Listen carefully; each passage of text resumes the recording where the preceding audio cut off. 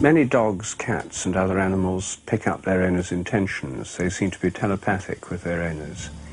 One of the ways in which dogs show this behaviour is knowing when their owners are coming home. About 50% of dog owners have found that the dog goes and waits at a door or a window before the person gets home.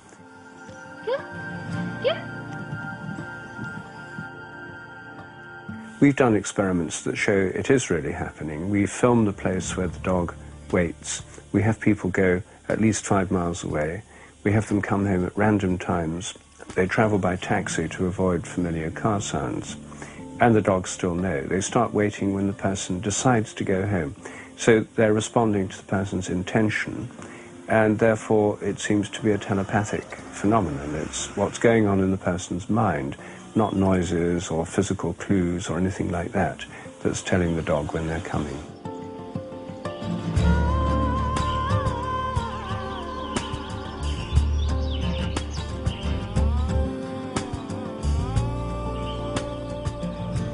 I think social groups of animals have morphic fields.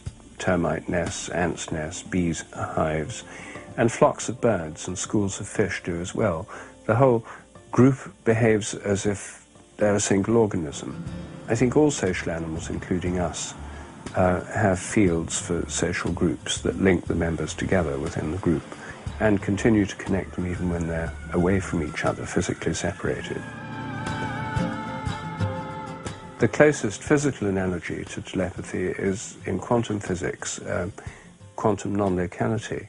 Quantum non-locality is when two particles have been part of the same system. They're part of the same system, they move apart, and when they move apart they remain linked to each other, or entangled, as quantum physicists say, so that a change in one instantly affects the other.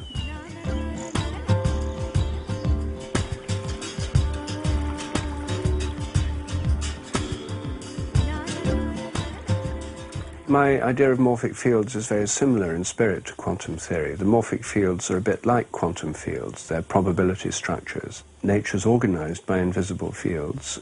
Living organisms are organized by invisible fields. This seems to be the nature of nature.